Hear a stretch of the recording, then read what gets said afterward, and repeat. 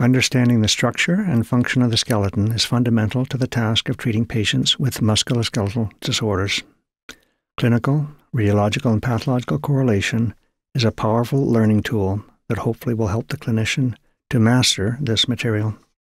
This video series on osteogenesis recapitulates original work prepared by Lent Johnson and Don Sweet, including photomicrographs from the Armed Forces Institute of Pathology collection.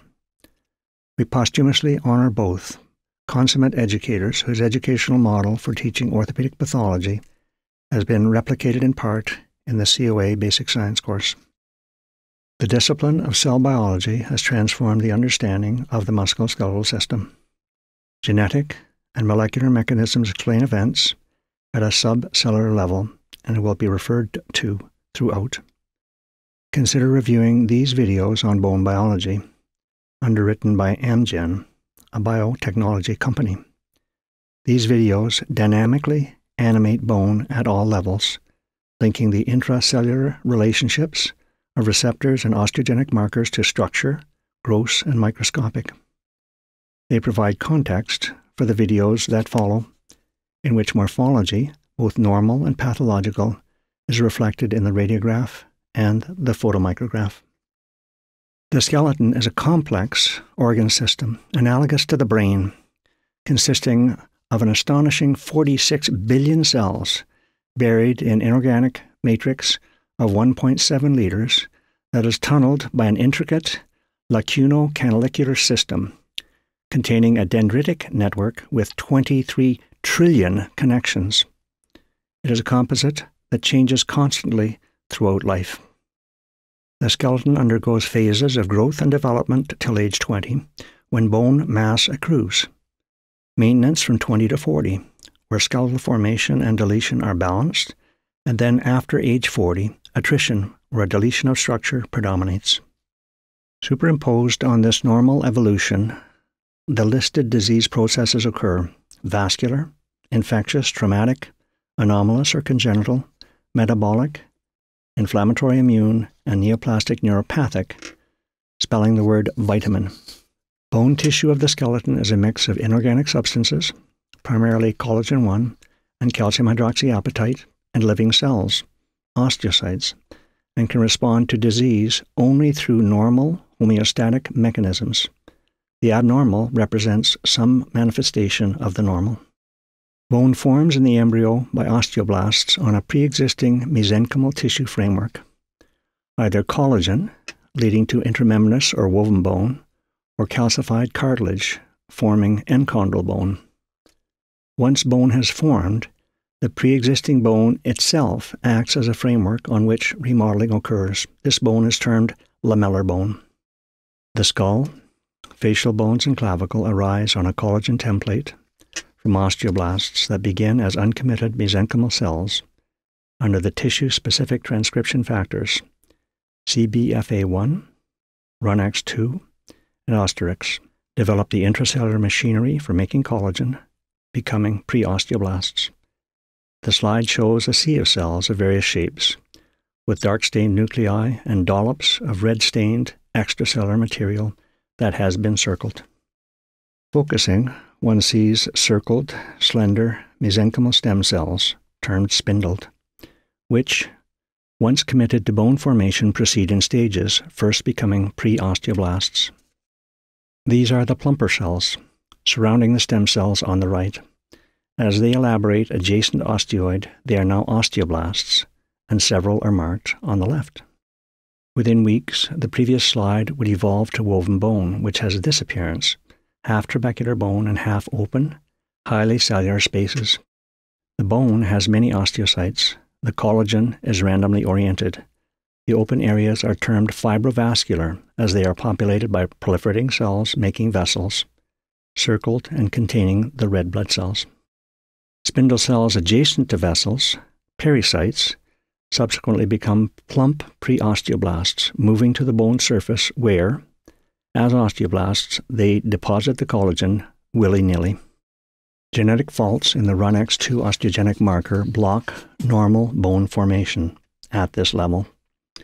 Such genetic defects are responsible for cleidocranial dysostosis.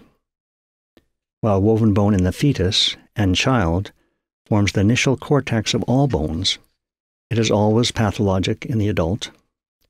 Rapid bone loss, as in stress reaction or fracture, acute infection, or rapidly growing tumor induces woven bone in response. Gold stars appearing in these videos indicate clinically important concepts.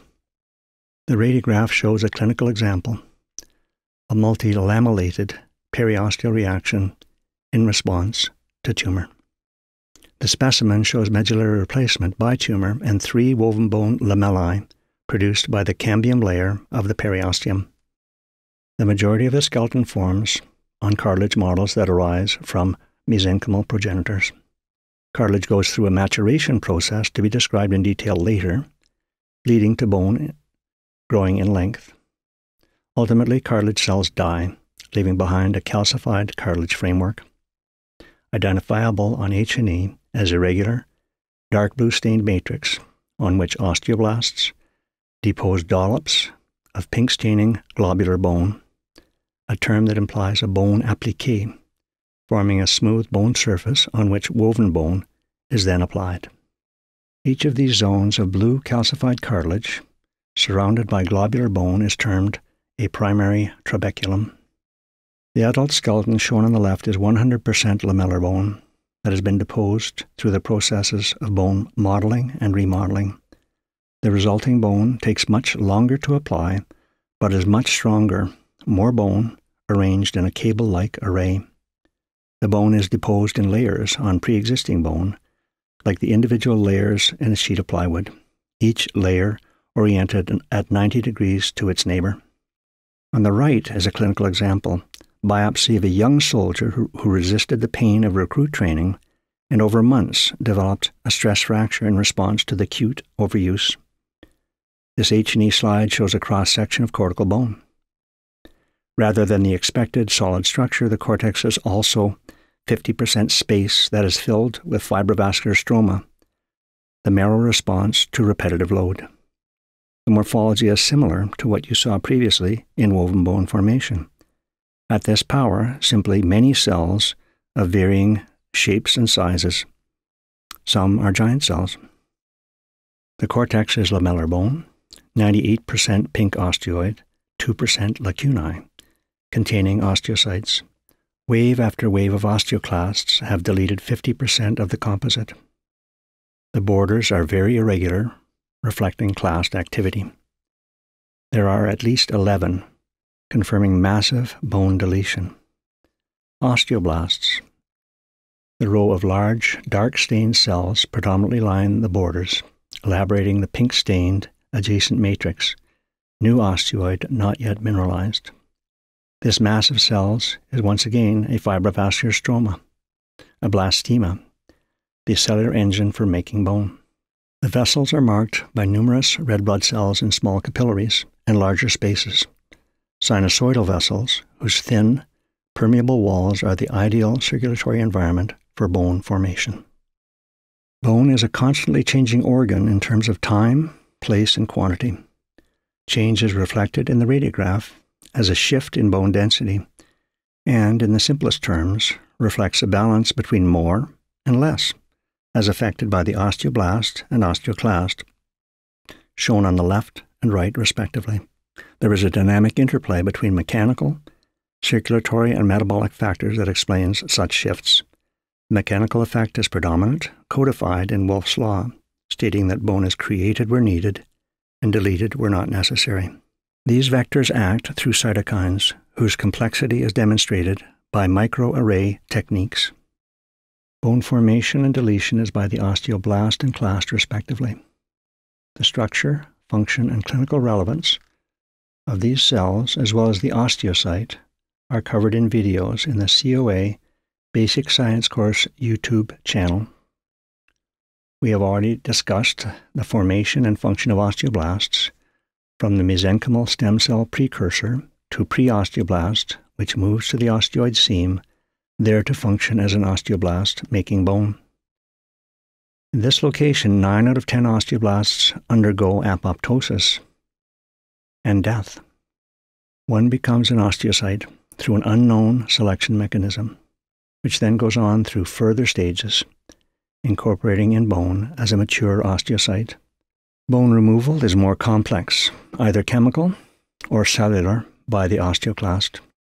The activated clast polarizes, altering its internal cytoskeleton, moves to the prepared bone surface, and creates a resorption vacuole, circumferentially sealed to the bone, isolating the space between the bone and the clast for bone removal.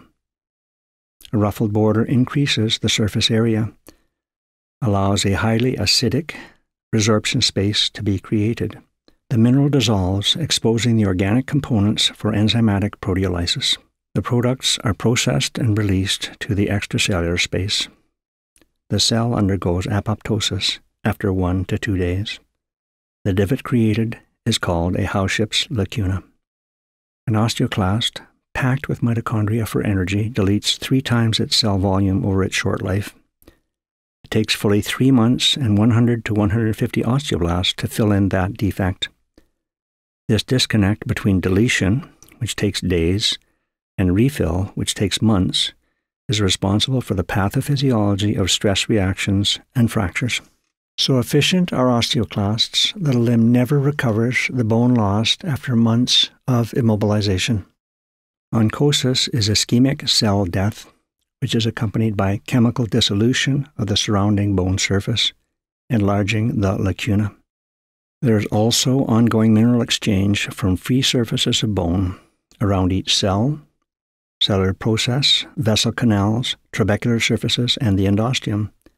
These surfaces combined make up an area of more than 1,200 square meters, providing a pool of mineral and hydrogen ions acting as a 72-hour resource for acid-base metabolism. No true deletion of structure is involved, but rather a give and take of ions of calcium, phosphate, and hydrogen.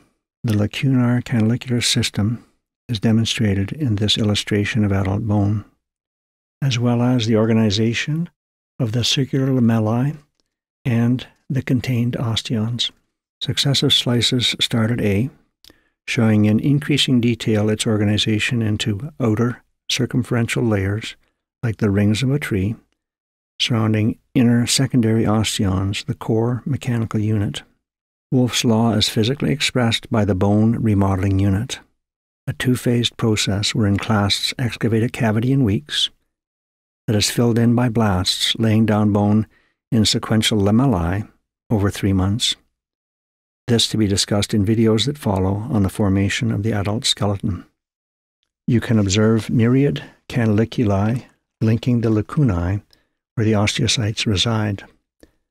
The osteon is nature's best fit for a system that creates a very strong, yet flexible cable-like structure that correlates perfectly with the activity pattern of the individual.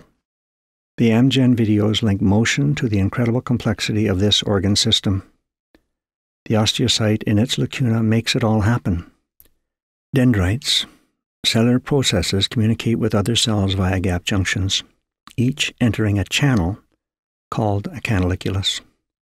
The array of canals is termed lacunocanalicular.